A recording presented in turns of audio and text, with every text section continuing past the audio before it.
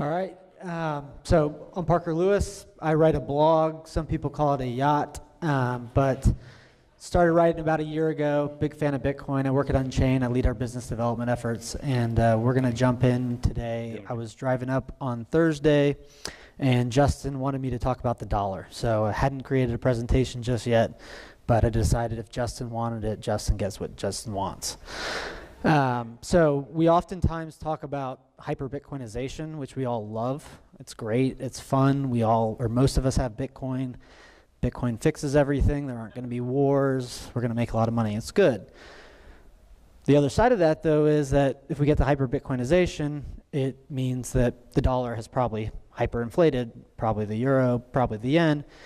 We don't talk about it a lot because it's the scarier side of the other equation, but that's what I'm going to talk about today. But hopefully not in a way that scares and terrifies everybody and leaves them here leaving depressed, but that you'll be excited and optimistic and will feel good about it. A couple things I'm going to talk about are that risk happens fast. There's this idea that we don't want to think about the other side of hyperbitcoinization because we think it could never happen to me. I'll talk a little bit about the efficient market hypothesis and whether or not Bitcoin is priced in and the halvening is priced in. And then we'll ultimately get to why Bitcoin is not priced in. I'm well known to be a Fed hawk, and one of the things that Chairman Powell recently did a speech, it was either yesterday or the day before, and one of the quotes was, "Many find it counterintuitive that the Fed would want to push up inflation. However, inflation that is persistently too low can pose serious risks to the economy."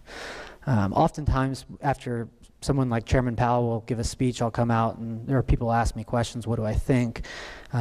For me, it's one of those things where they keep talking, but it just sounds the same over and over again. And when I see something like, "Many find it counterintuitive that the Fed would want to push up inflation," I think, no, Jay, I think we got it. We really got it. We may even understand it better than you do. So we'll jump into that too.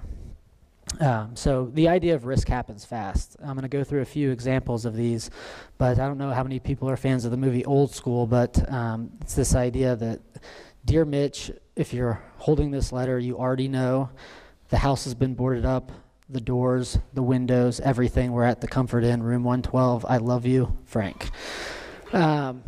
If you're finding out that your currency is collapsing on a TV screen, it's too late. It's already happened. And more realistically, it happened probably a decade ago, and we're going to talk about information asymmetry. So one of the things that I think people have come to be readily aware of in the last few years is hyperinflation in Venezuela. But realistically, the currency broke in 2013, and that anytime that a currency breaks, you will know it, but then the consequences of that will take some time to actually cause full-on and complete failure of the monetary medium. And so one of the things that I want to highlight here is that when the currency breaks, there's this Jeff Bezos quote where he says, "Friends congratulate me after a quarterly earnings announcement and say, 'Good job, great quarter,' and I'll say, 'Thank you, but that quarter was baked in 3 years ago.'"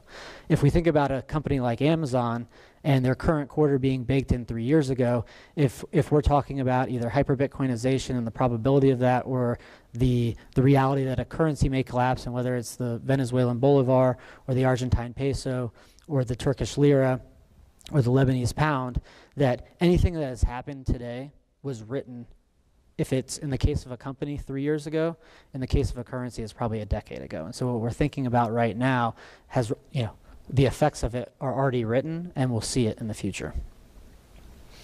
So I'm just going to go through a few of these examples because they're one after another.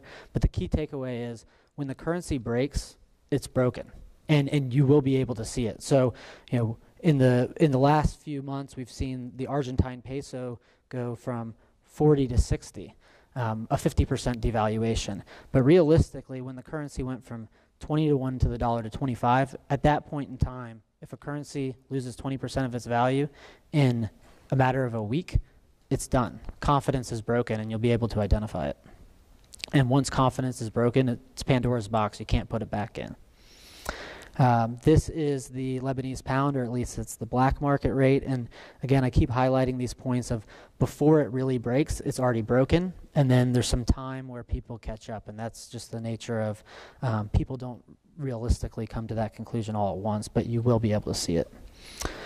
This is the Turkish lira, same thing. Again, I'm not highlighting the point where it really breaks. It's highlighting the point that, prior to that, and then highlighting the fact that even further back from that is when the history was actually written that prevented it from being anything other than inevitable. So this also isn't a new thing. The Mexican tequila crisis, this is back in the 90s. And then also the Russian ruble, which was 2014, 2015. So the thing that I like to say about all these things, again, I'm a big fan of Zoolander. So Ferrari, La Tigre, Blue Steel, it's all the same thing. And if you don't recognize it, I feel like I'm taking crazy pills. And the point is that when you start to look and understand fiat currencies, people think about the dollar and the pound and the euro and the yen, maybe even the yuan, and they think that something's different between the bolivar or the peso or the lira or the Lebanese pound. But realistically, all fiat currencies are the same, and that we are just at a different point on the same curve. We're not on a different curve if we're operating in the dollar world. And so I think sometimes there's some compromise that in order to be sane, we like to communicate, which is, yes, there will be hyperbitcoinization, but it will be running next to the dollar. And I just don't really think that that's practical. So a few things to really highlight. I think that, the idea of how and why currencies collapse, and Marty Bent, I believe, is in the room, but he has, says it often and loudly on Twitter, don't F with the money, because what you ultimately get is situations that are as predictable as Venezuela, Lebanon, Turkey, Argentina, and those will only continue to get worse. But that many people oftentimes associate it with just printing money. And it's easy to extrapolate from printing money to hyperinflation to economic collapse. But realistically, and it's the gradually part of it, that as the central bank is printing money while the currency is still apparently functioning or appears to be functioning, it's degrading. Its ability to fulfill the pricing mechanism within an economy has been distorted and causes supply and demand structures to break down over long periods of time, such that then that process effectively accelerates once you're actually aware of it. So the printing money via any central bank function does two things. It allows economic imbalance to be sustained, and by sustaining that, then that imbalance ultimately is exacerbated. Through that process, complex supply chains become distorted. The supply of real goods ultimately declines, and as that occurs, the imbalance between supply and demand grows. As more money is created, the actual function of money breaks down. Real goods become scarce compared to the supply of money, and individuals have a disincentive to hold money, so they begin to create a run on basic necessities. And so they're effectively selling their money because they're not confident that there will actually be goods on the grocery shelves, which is what we see in a place like Venezuela. So when that run on the currency happens, that's when you see that initial break. The Argentine peso going from 20 to 1 to 25 to 1. That once you realize that nobody wants to hold the currency, there's only one way that goes from there. So then there's this idea of it will never happen to me, right? Where, I really tell people to think about, well, what is fundamentally different between the Venezuelan bolivar and the U.S. dollar? And I'll present my kind of, not theory, but the way that I think about it. But that's what I tell people, like, really think about what's different about it, because people will come to some explanations. I don't think it will be accurate, but that at least starts the thought process. So the key here, though, is hope is not a strategy, and it will never happen to me is not logic. Why people believe the dollar has value. And I think a lot of people in this room have thought more about this than the average person, but there are a few reasons that people give, and that first one, it's a collective hallucination. The government says it does. The petrodollar, guys with guns, and taxation. None of these qualify as economic arguments, and the critical thing is that a central bank can control the supply of the currency, but they can't make people value it. This, in my opinion, is the single thing that gives any fiat money that exists value. It's why the dollar maintains its value. The dollar has value because people demand it, and that's a very simple concept. You could say, hey, that sounds a little dense, but the real reason that people demand dollars is because, on average, we're massively short dollars. So on the right side of the page, you can see in the U.S., the dollar-denominated debt, and this for me is when I think about the dollar system and abstract away to the highest level, there's 78 trillion in dollar-denominated debt. That's not, financial crisis, CDO, CDS, derivatives. That's just fixed liability, fixed maturity debt that exists in the United States. And there's only $4.7 trillion. And that's today, after the Fed's printed $3 trillion. So this dynamic, the difference between debt and the actual dollars, is why the Fed can print a massive amount of money and not have the currency immediately collapse, because we are still massively short dollars. So after that happens, each dollar is still owed 16 to 1. So for every dollar that exists, 16 people effectively that have obligations need to demand dollars in the future. And what that really means is, if you don't work for dollars, I'm going to take your car, I'm going to take your house, I'm going to take the shirt off your back, and that's one hell of an incentive to work for dollars to pay those debts, because the dollar debts are actually secured by productive assets. This becomes a vicious cycle. When I look back to this chart, there's two things that I would say. This is the reason why the dollar has value. It is why people demand it, despite the fact that the Fed creates more of it. But it's also what guarantees that dollars will become less and less scarce over time. So this is my simplified wheel of what happens. And I like to say, there's oftentimes debate amongst hedge fund managers. Any expert that's willing to talk says something along the lines of, what the Fed has done is crazy, but it had to be done. In reality, my view of it is that QE cannot solve a debt problem, and that it actually creates the debt problem. And it was actually QE, or the existence of the same thing before QE existed, that allowed the problem to become as big as it is today, and allowed the credit system to grow to the size that it is. So what essentially happens is the Fed puts money in the system because there aren't enough dollars, because there's too much debt essentially. And when they add those dollars, it's not just designed to sustain the credit system, it's designed to actually induce more credit expansion. Because if we look at this chart, the way that the Fed's economy works is a credit system. The credit system is the marginal price setter. So when the Fed has a price stability mandate, they actually have a mandate, even though it's not explicit, to maintain the size of the credit system. That scenario ultimately leads to the Fed puts more dollars in, we create more debt, and then there's too much debt, and we go back around the wheel. And so in that way, by its very nature, in my view, QE is more like heroin than an antibiotic, and the more that is applied to a financial system, the more that it needs. Each time the boat gets bigger, they need more dollars to sustain the boat. But if you give a mouse a cookie, he's going to ask you to buy his CCC bonds. And that's a reality. And it's dangerous. It's effectively moral hazard, and it exists in a big way. And while there is some semblance of kind of an expectation or understanding that if you take an advisable risk that you will be penalized, I think that's probably how all of us live our lives, and it's how most individuals do live there. So it's not to say that everyone just banks on the fact that they're going to be bailed out by the Fed, but when you introduce moral hazard, that it creates broken incentive structures that allow for in aggregate risk taking to happen that wouldn't otherwise happen.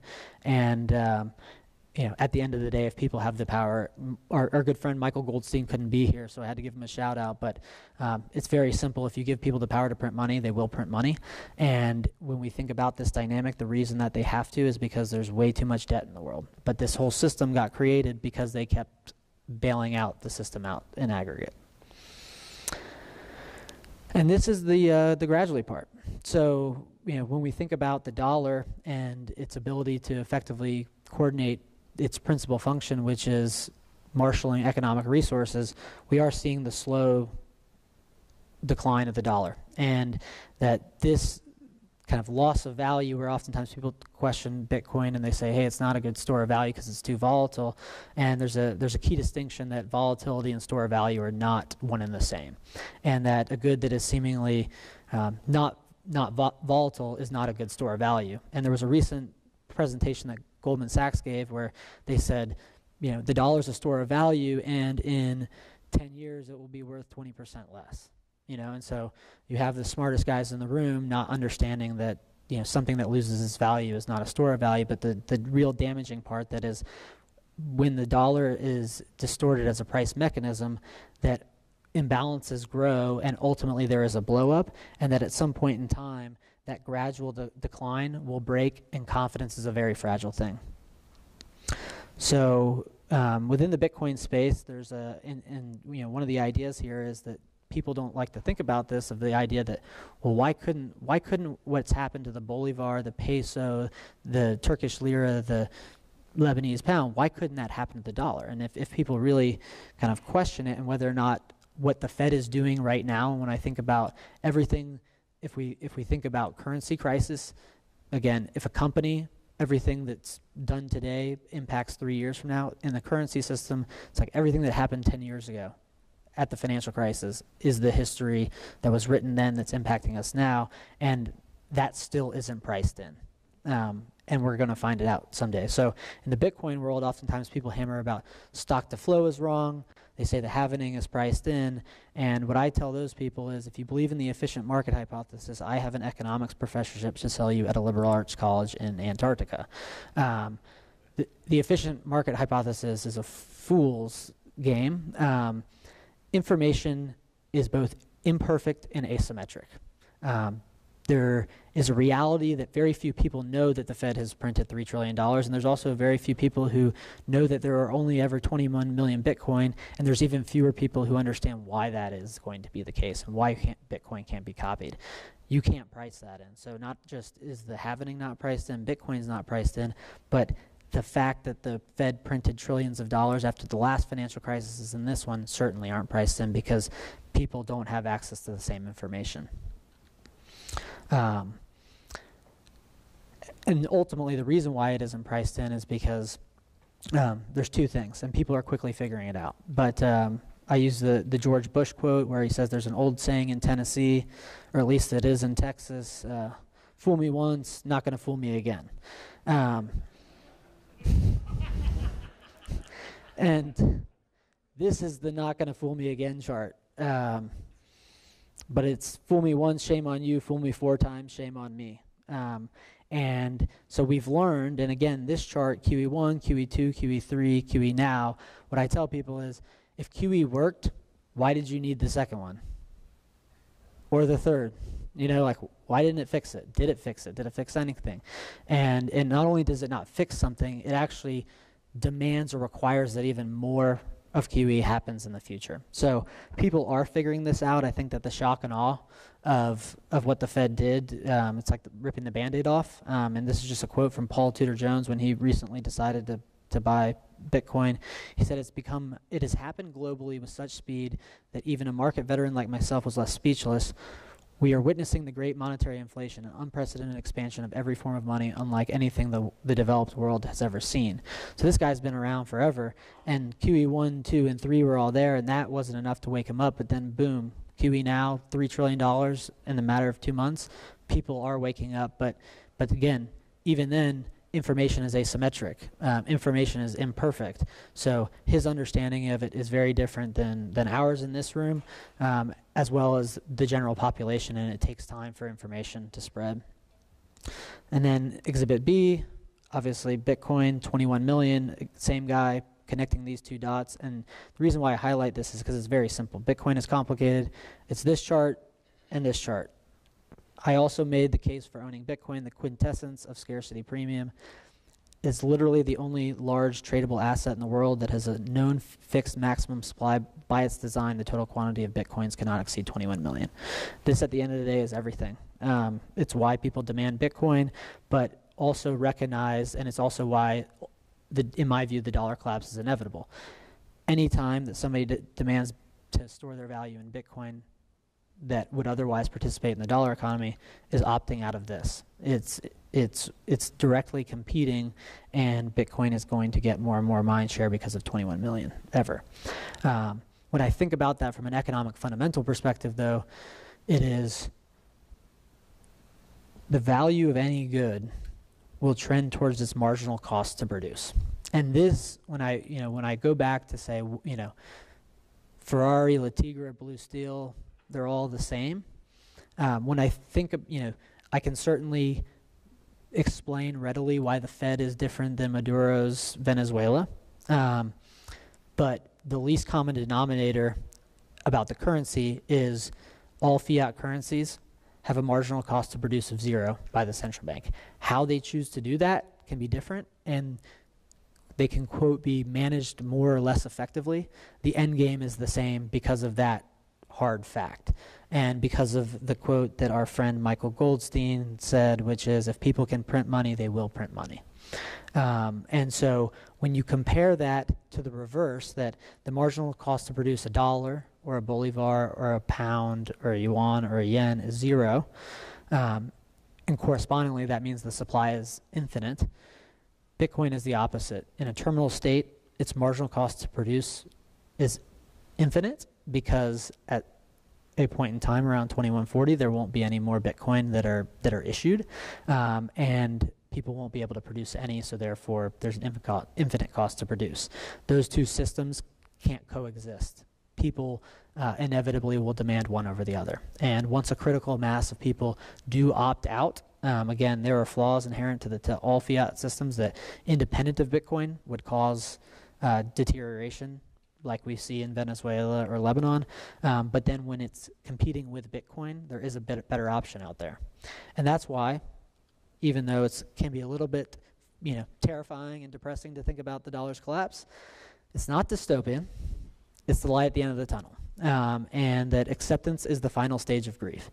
Because it's one of those things where it's like, well, shoot, if the dollar's going to ultimately collapse, and it's like, well, if we've been talking about hyperbitcoinization, it's the other side of the same coin. So it's just one side that we don't like to think about. And in my view, I don't spend a lot of time worrying about it, because Bitcoin is such a big source of optimism. It is that if Bitcoin didn't exist, there wouldn't be a currency for the whole world to fall back to when legacy currencies do fail, because those currencies would fail independent of Bitcoin or not. And that with that hard money, first form of money that has a finite, scarce supply, that is what the entire world will shift over to, and that will reboot the global economy. And it really is, in my personal opinion, the 21 million makes Bitcoin inevitable, and it's the light at the end of the tunnel. So Pierre also is not here today, and for him, I did run the numbers. This is not like a COVID model. This model is closed sourced. I'm not sharing it with anybody. I'm being very upfront with that. So in 2030, there will be 1 billion people that have Bitcoin. I have run those numbers. I think maybe a month ago I was on Jimmy's podcast, and I believe I reran the numbers. We may be at 1 billion in 5 years. But we're still tooling. It's 5 to 10 years, 1 billion people on Bitcoin. And that's ultimately driven by the 21 million fixed supply. And that I think about Bitcoin as being inevitable because money is a basic necessity. When we think about the people having reliable access to food, water, healthcare, power, it's because there's a reliable form of money to coordinate economic resources and facilitate the division of labor. And that because money is that necessity, and because Bitcoin will fulfill that function the best because of a fixed supply, the entire world will shift over to it, and that we only really need one currency. So my name's Parker Lewis. I've only ever bought Bitcoin. I've never bought a shitcoin, and I've never traded on BitMEX. So I recommend you all do the same.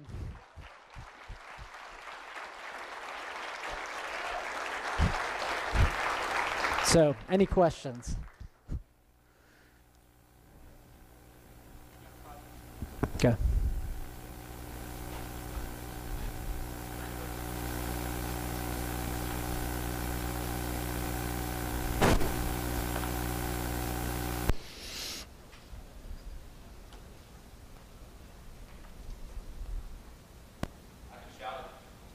Yeah, I can hear you.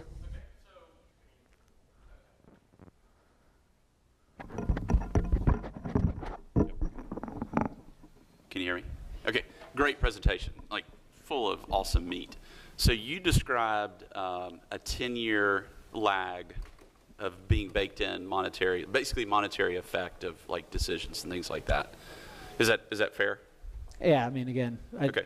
don't make me run the numbers, but Well, I'm saying the point being that the things that are happening right now have been baked in for far longer than individual companies or individual markets, and that big difference was the financial crisis, which was 10, 11 years ago. Okay, because I was going to ask you, is there some empirical information showing that 10-year lag? Because that's really interesting. Because if it's true, then you could obviously predict.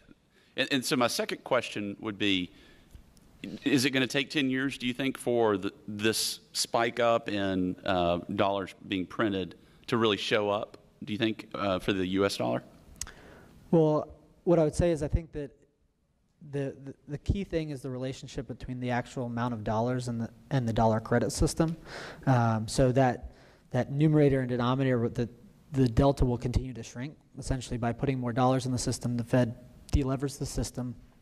But as more and more people opt out, it is dynamic with Bitcoin. So I do look at it as the Fed's going to have increasing problems because of because Bitcoin's going to accelerate the collapse of the U.S. credit system, essentially. People are going to sell credit assets in the U.S. to accumulate Bitcoin. That's going to cause the credit system to attempt to collapse, and then people are going to the Fed's going to have to increase the supply of dollars more rapidly or on an accelerated basis. So when we think about 10 years, that's 2 halvenings from now, or we're going to be in the middle of the third halvening from now. So I do think that inflation is going to show up. It's transmitted through the credit system. There's nothing that the Fed did in March or April that's suddenly going to cause hyperinflation. That is just going to continue to probably react similarly to what has happened in the last 10 years, but that with each passing halvening of people opting out of Bitcoin, I would expect that to accelerate. So I don't think that it's unrealistic that within the next decade that most of the world is operating on Bitcoin. Wow. Thank you. Awesome. So the first question would be, what's the time frame for this? Because right now the US dollar is the global reserve currency, and Ecuador, Salvador, and I think Cuba also pegs their currency to the dollar, right? So it's very intertwined in the global financial system, right? So do you think it's going to be a gradual, like just people are just going to start opting out and going into Bitcoin, or will there be like some type of watershed moment for these countries to decide, okay, you know what? I don't want to peg my currency to the dollar anymore. I don't want to use the dollar as the currency of Ecuador or whatever in that example. How's that going to happen, in your opinion? Yeah, so one, timing's the hardest thing to predict. I work generally under assumptions that I believe to be true, that I think are fundamentally indisputable, and then care less about timing, and that's the best way to be able to play through in all conditions. So kind of in the reality though, I do think that it's possible that people, again, if they're shifting over to Bitcoin in a way that, whether we call it hyperbitcoinization or just say most of the world is operating on Bitcoin, that reality and world could happen within the next 10 years, because it is dynamic, and because we do see that with each passing having what effectively happens is people's understanding and confidence in the fact that 21 million is actually a real number only gets hardened and hardened with each passing halvening, and that reality coexists when the dynamics in the credit system dictate that trillions more be put into the system in order to sustain and stabilize asset and general price levels. So again, there's nothing special to it. I think if we look at each one of those prior currency collapses, it is that the timing of when confidence breaks is impossible to know. But it's not triggered by an event. It's not triggered by today we woke up and there was an earthquake and the currency collapsed. It was that it was degrading over time, and it was degrading because slowly but surely the central bank or the central government was printing more and more of it, and the money was actually doing its function of coordinating and being that price system and price mechanism in the economy worse and worse, to the point where the imbalance had grown so large that, again, it's not just a function of printing money, it's that the things that we actually need, that money fulfills, the coordination to get those things, it actually degrades to the point where it can no longer do that. And the things that we actually need, the goods, become more and more scarce, and money just entirely deteriorates at that point. So, I don't want to duck the question, but again, while saying it's impossible, I do think that it is possible that 10 years is a reasonable time frame. Thank you. All right, so I wanted to ask, do you think, I've been wondering about how, like, the potential to actually, is this thing on? I can hear you, Guy. Hello? Okay. I got you. How is there actually a route that doesn't end in hyperinflation for the dollar? Because when you look at M2, like, the actual expansion of the money supply is with debt, right? So that actually, there's actually a huge pressure to pay that back. And like what we actually saw with like the $3 trillion printed is that they're not turning around, like despite the fact that interest rates are just garbage and they have nothing to do with the real market rate, people are actually changing their behavior when everything becomes uncertain. So what they actually do is they start paying off debts. So we actually lower the actual amount of money in the system because there's not the reserve there to then, for the fractional reserve system to then print more debt on it, because people aren't actually spending the money, they're getting rid of liabilities. So I wonder, particularly if it coincides with like some huge bull market in Bitcoin and like 100 million people getting like dumping into it, that people could actually massively work to deleverage, and at the same time that the actual demand for the dollar decreases, that you also have this massive cut in the amount of debt that we actually have because we're trying to step away from the dollar. Excuse me. That we're actually trying to step away from the dollar.